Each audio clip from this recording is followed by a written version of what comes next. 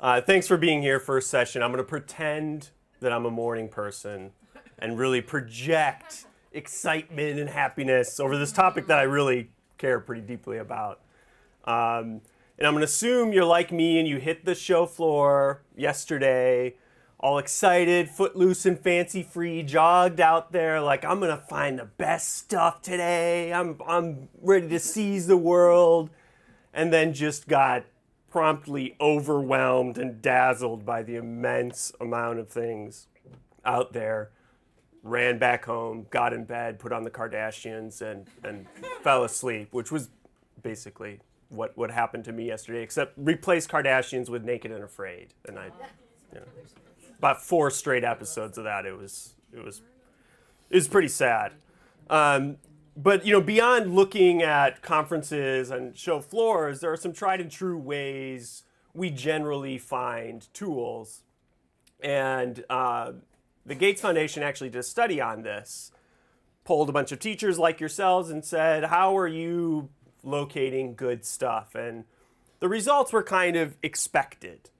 Not surprisingly, teachers like yourselves look to other teachers for advice. What are you using? Usually teachers in your same school under the same kinds of conditions. The other options are asking administrators or just doing the searching yourselves. These are decent ways, but they're time consuming themselves and the results are often a bit mixed. But the message is clear that you want another educator, teacher's perspective on this to find good stuff. And often you're not getting that if you're Googling. The top search results in Google are often bought. And those aren't usually the best. Administrators often have your best interests in mind, but have a lot of other pressures with what they're recommending. Other educators in your school, they're also facing the same pressures, so their recommendations are often suffering the same mistakes that you have, looking on Google and having a limited knowledge of the breadth of stuff out there. So the challenge here is that, well, everyone's a teacher and you don't have the time to sift through all of this stuff. I mean, there's literally 80,000 apps on the iTunes store alone for learning. That's just iTunes, and that's just learning apps. If you throw in Android and you throw in apps that aren't for learning, that number triples, and it's growing every week. It's insane. You'd actually probably need a full-time job alongside teaching to find good stuff. Luckily, thankfully there's someone whose full-time job it is to help you find great stuff. And that person may not be Ryan Gosling, but that person is the next best thing. I can assure you, and that's me. So it is actually my full-time job, as well as my colleagues Aaron and Jeff at Graphite, to find good stuff. That's what we do professionally. And we sort through that stuff and try to be your perfect colleague here, offering you recommendations that is going to make your job easier and save you time and hopefully money. So what have we learned doing this for a little over 2 years now? Looking really closely at this landscape, trying to find good stuff. Here are some quick tips that I have, some lessons learned. The first is be a bit wary of, I'm sure you're well aware of the edu-celeb thing in ed tech. People with large followings on social media, really popular blogs. They're often super knowledgeable. They became edu-celebs for a reason. But there's some suspicion there. Their recommendations are often sponsored and they might not be disclosing this. So they have other reasons for recommending the tools. They're not necessarily an unbiased third-party source. I would say this goes for some other ratings and review aggregators out there. I would levy the same notes of caution. I would say while Pinterest is really great for low-tech ideas, the tech ideas there sometimes lack. And I would say go to Twitter. If you're not already active on Twitter, get more active on Twitter. It can be an incredible way to find out about the latest and greatest. It's very current, and I think the chats are super helpful here. Often chats have, they're organized in a question and answer format, and one of the questions is often, for this topic area, what are the tools out there you're using? And you'll get a lot of quick recommendations. I try to tune into, I have a little calendar alongside my desk. I try to tune into the chats and see what people are talking about and find tons of great new stuff there. EdSurge's newsletter is a must-have. It's a great source. I forget how many they put out. I think they might even put out daily newsletters, but at the bottom they'll have, and some of these are sponsored, some of them are not, they'll announce new products. And they announce who's getting startup money, and it's a real fresh way. This is my tried and true method for finding new stuff. EdSurge, subscribe to it if you're not already, and really dig into it. Now, I kind of started off talking about how expo floors can be overwhelming. One of my recommendations for those is go to smaller booths. A lot of the best companies, the companies I think are making the best products, just don't have the money that a Pearson has. And they're the ones actually innovating these smaller booths. Go to the Startup Pavilion. There's about 20 companies there really doing forward-thinking stuff, with great demos. Walk the edges of the floor. Look for those little tiny pockets. They often have the coolest stuff, and they're often offering it for free because they're in startup mode. Like, we just need people using this. And they usually have really good support because they're like, oh my God, someone wants to use our products. Thank you. Well, and they really handhold you in a really productive way.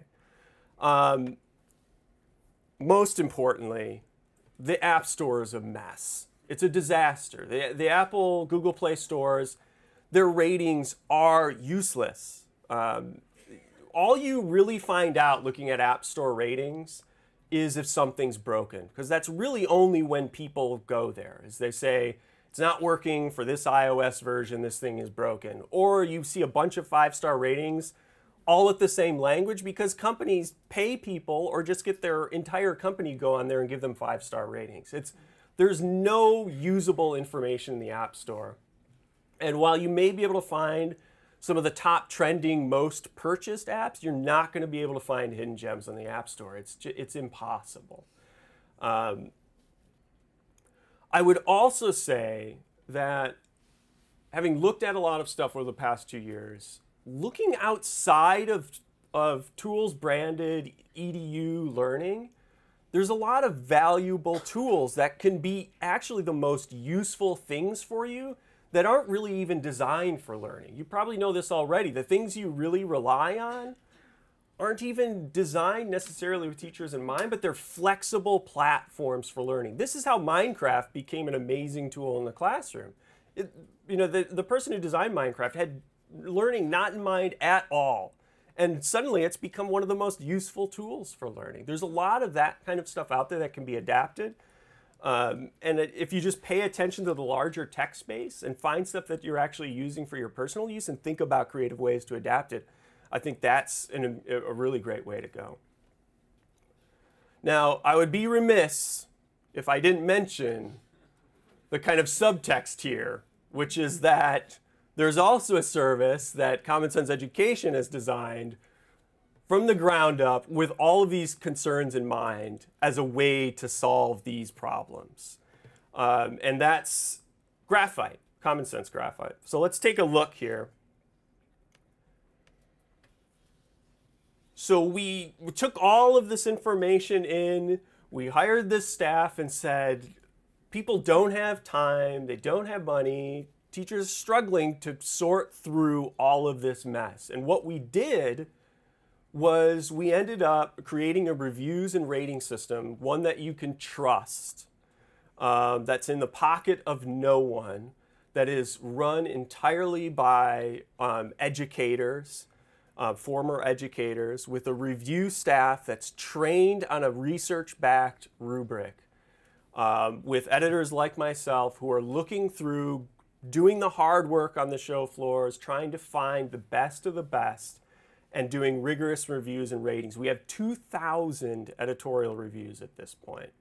And if you go to the reviews and ratings site, you can filter down by your subject area, your grade area, even skills like social emotional learning, or purpose, like I want a great presentation app.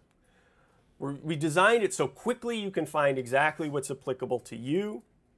And if you dig into a review, you can see that it is at a level like none other out there. We spend a lot of time with these things.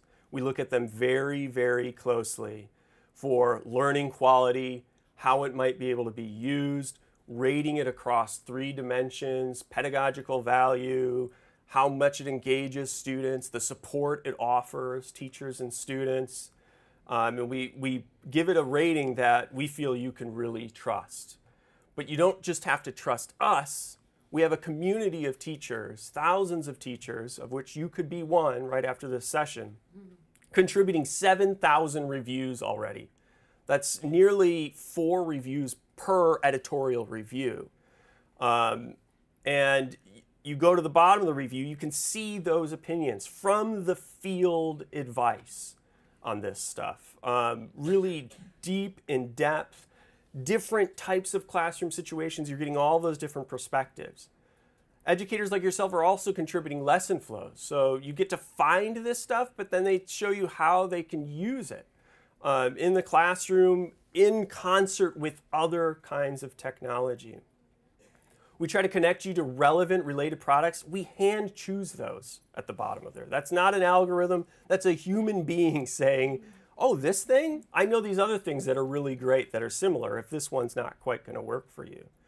We're really upgrading this at ISTE with these new What's New pages that we'd love you to check out and give us some feedback on. This is something we're thinking about right now. We've just launched Math and ELA. We're hoping to expand through all subject areas, skill areas, key topics like game-based learning. This is your cover story, your front page, where we're going to update every 2 weeks. Editors like Aaron here hand picks what we're calling the cover story of this page, trying to come up with interesting topics that might be relevant to you with a selection of best-in-class resources from across Graphite. Reviews, lessons, top picks lists that hopefully inspire you, help you discover new things, or help inspire new lessons. There's discussion here that you can talk about the topics of the day. Some of our Graphite certified educators who are community mentors are there to help if you've got questions.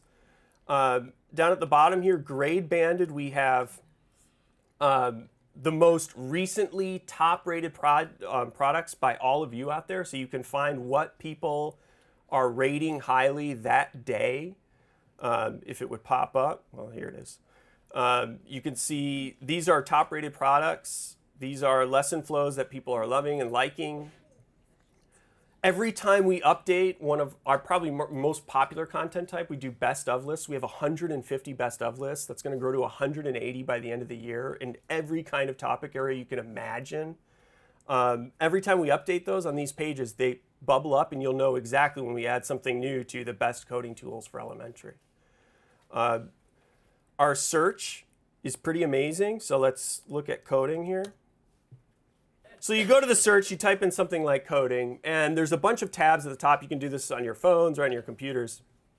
And we really upgraded search. So you type in the search string, and you can search across all of our content. So you can see what reviews we have that connect to coding. You can see what teacher reviews we have that connect to coding. You can see top picks lists, boards, which are the community's top picks lists. It gives you thousands and thousands, and I'm saying literally thousands of results of what is out there in the space for coding, from us, the editors, from you, the community, all across the board. I use it constantly when I'm trying to design lessons or come up with new ideas. I'm actually looking to see what people are talking about and saying, and finding and constantly getting inspired by what people have found on the site itself. What we also have are I mentioned this, boards, where you go through the site and you can save everything you see, every little piece of content you can save to your little desk, then curate into Pinterest-like boards that then you can share with your colleagues. So I started off talking about how the best recommendations come from all of you. If you're that go-to person in your school that everyone's saying, what's the latest, hottest, coolest thing? I'm a math teacher, middle school, what do I do? I want to try tech. You can go on Graphite, create a little board based on what you found of lessons, products, create that board, share it out. It's like your best of list. You can send everyone to that link, and it's a great little board that they can then take from, save what's relevant to them, create their own board, and pay it forward. That's kind of the gist. I hope it's clear that we've designed it from the ground up with you in mind to solve these key problems. Thank you.